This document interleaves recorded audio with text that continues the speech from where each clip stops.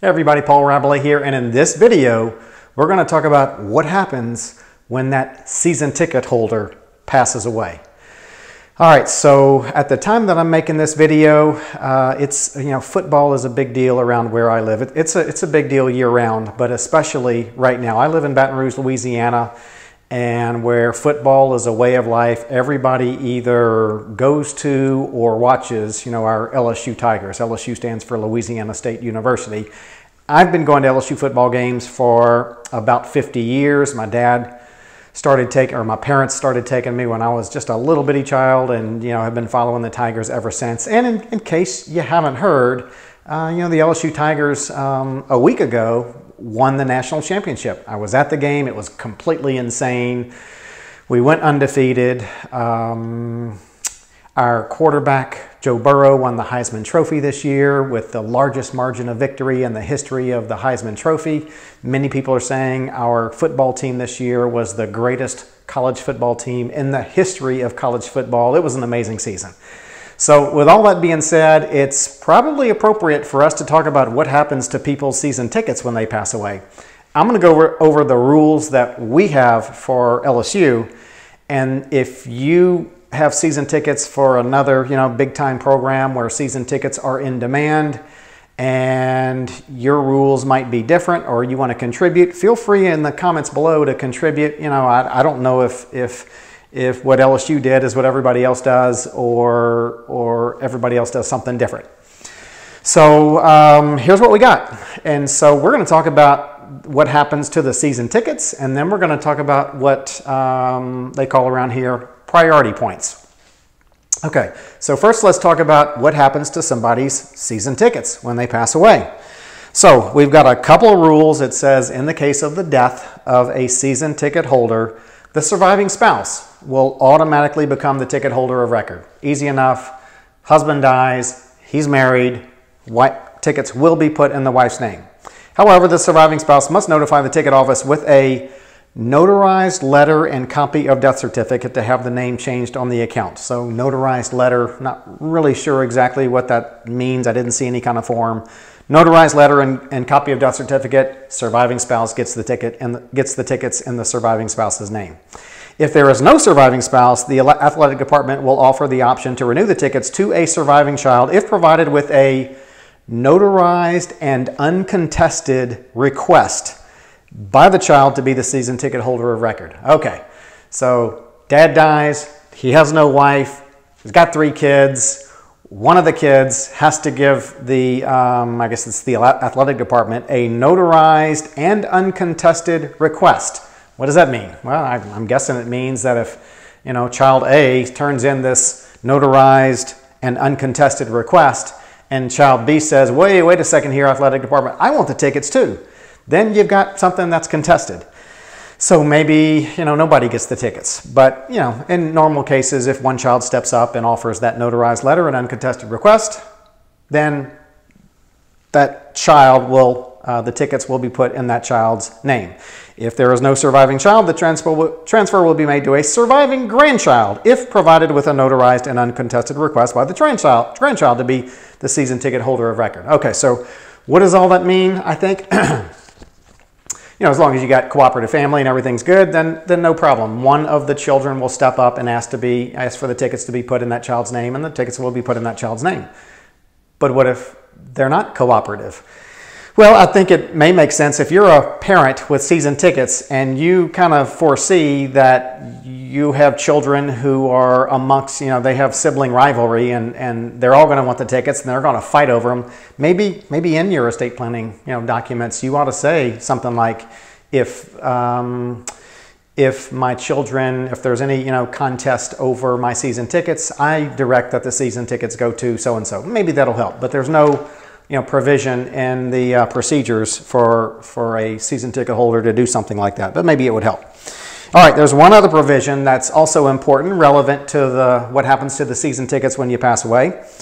It says, at the time of ticket renewals, an individual ticket holder may request to transfer the ticket holder's ticket or tickets to a spouse or to a natural or adopted child or stepchild of the ticket holder. That's actually what happened in my case.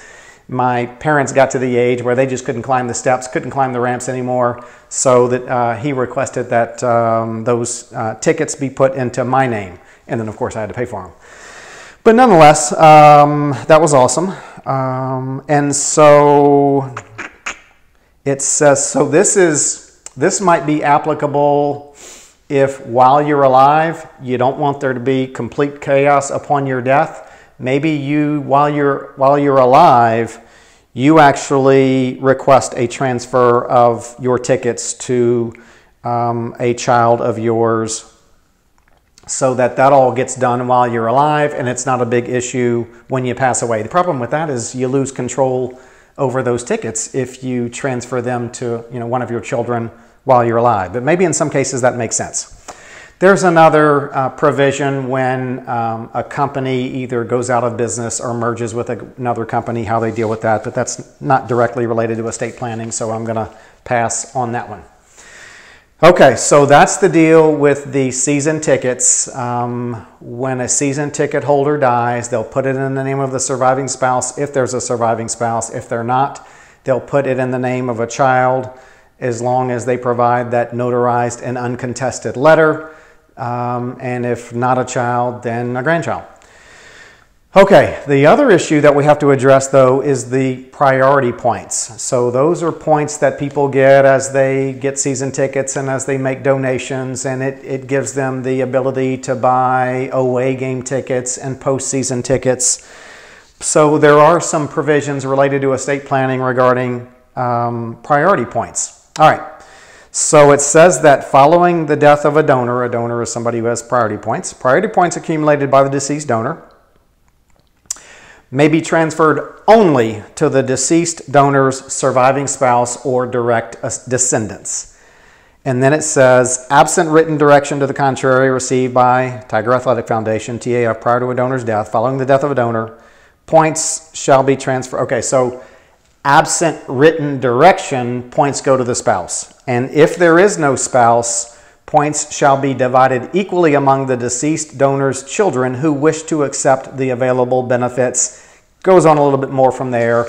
But here, regarding priority points, it says, in absent written direction to the contrary received by Tiger Athletic Foundation prior to the donor's death. So here's one where if you'd like your priority points at your death to go to a specific child, for example, then you have to give the Tiger Athletic Foundation written direction prior to your death. So that's the deal there, just be aware. And then there's all kinds of other exceptions and rules. There's several exceptions to the rule that in general says that priority points may not be assigned in any way, and that was one of those exceptions. All right, and then the last thing I'm going to mention is this issue on planned gifts. And so this is where you can get some priority points for providing a bequest to the Tiger Athletic Foundation.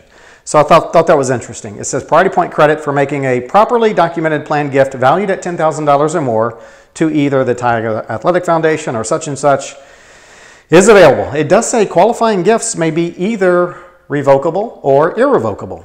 So this is a one-time award, blah, blah, blah. And so to get the points, you have to provide documentation, which should consist of a fully executed estate intention letter. Never done one of those, not really sure what that is. And an excerpt from the donor's will, trust, or similar gift instrument verifying the intent to give and gift terms. If the planned gift is revoked or the actual amount received from the gift is less than $10,000, priority points allocated will be revoked. Okay, so you can get some priority points just for writing a will, leaving the Tiger Athletic Foundation $10,000 or more, and then doing the documentation, getting that to the Tiger Athletic Foundation, even though they don't have your money yet. Now, if you change your will, I guess you're supposed to let them know, and those points, they go away. So just wanted to let you know that that's available. I've lived and worked in Baton Rouge for a long, long time. Have handled a few bequests to the Tiger Athletic Foundation. Not many, not as much as I think they'd like, because it's going to cost a lot of money for us to run those programs and hire those coaches and do what they need to do to stay at that high level. But nonetheless, I have dealt with a few issues over the years of people wanting to direct where their season tickets go. So in light of our recent national championship, in light of the fact that we're winding down the football season, only one more football game really left at the time that I'm making this video, which is the Super Bowl between the San Francisco 49ers and the Kansas City Chiefs. I believe 5 LSU Tigers will be playing in that Super Bowl, former LSU Tigers for that matter. I thought it would be relevant to let you know that schools and teams have policies on season tickets, and if season tickets are in high demand, then you may want to take a look at that so that you can have things in place with your estate planning program or otherwise so that things go smooth and things wind up in the names of who you'd want them to be. So if you have some knowledge on your team, your school, professional, college, whatever the case may be, go ahead and make sure you contribute to that in the comments below. I think that can help everybody out. I know not all of you are football fans, and some of you may think it is complete insanity for the amount of money that people spend on their season tickets, and in some cases you may be right, but nonetheless it happens. So because of that, then schools and teams have to have all these procedures on what happens when somebody passes away. All right, make sure you hit the subscribe button on the channel and the notification bell so you don't miss anything in the future. I'm going to keep you posted. Tune in every morning, 10 a.m. Central Time, where I'm going to provide more education so that you can protect what you have, keep things in the family, keep it easy, keep it simple, keep the relationships prospering. So look forward to continuing to educate you about what you can do to protect what you have and protect your family. Okay, I'm Paul Rablay. Have a great day.